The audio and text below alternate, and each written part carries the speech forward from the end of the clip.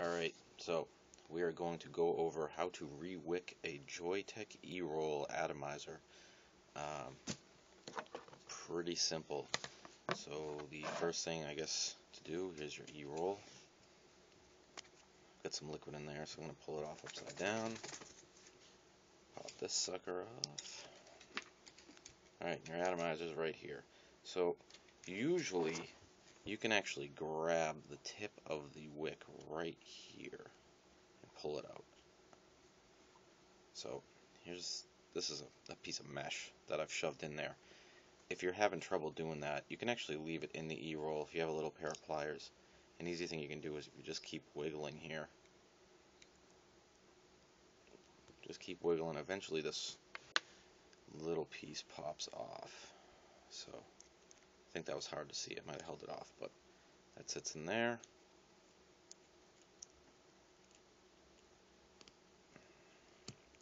Alright, so it's back in there.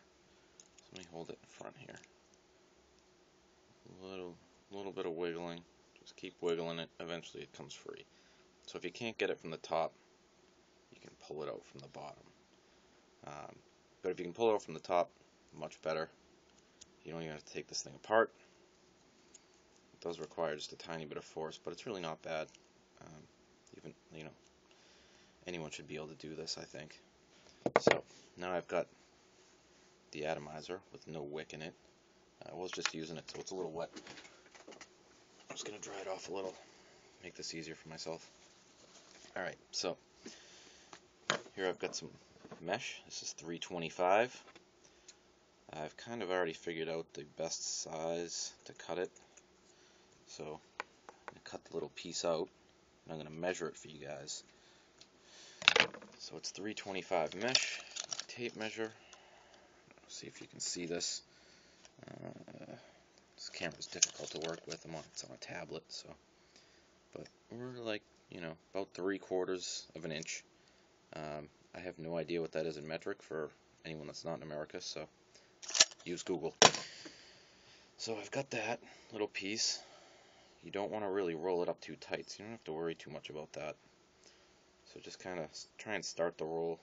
I kind of like keep rolling it around like that, and then once you get it rolled up once, you can kind of unroll it and get it a little bit tighter. You do not want it that tight though, because it doesn't stay in there that well.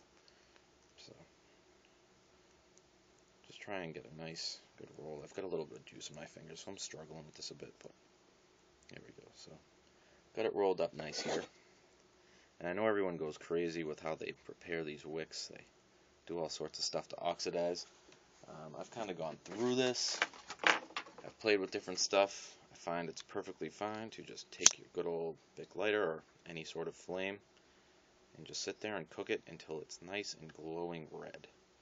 Once it's glowing red, it's oxidized. So now I have my oxidized wick.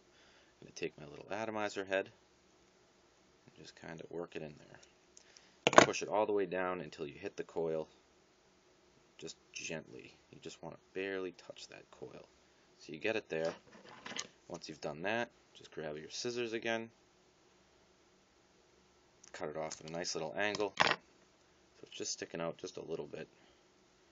I don't leave much sticking out. That's hard to see. There's a tiny bit of a hole in the center of the wick, but I find that it works fine. It doesn't really leak out or anything on me. And then you just throw the device back together. So I'll do that for you guys. So now you might want to see everything. Of course, push this down a little bit when I was wiggling it. There we go. You might want to take it out of the battery, unlike me, before you do that, because you can push this little sleeve down in. If you do, it's not a huge deal. Like you saw, I just pulled it back out. And then, if I can find little dots, you get that in there nice. Back together. Give it a little shake, get the juice down there. Small puffs to get it wicking. There we go.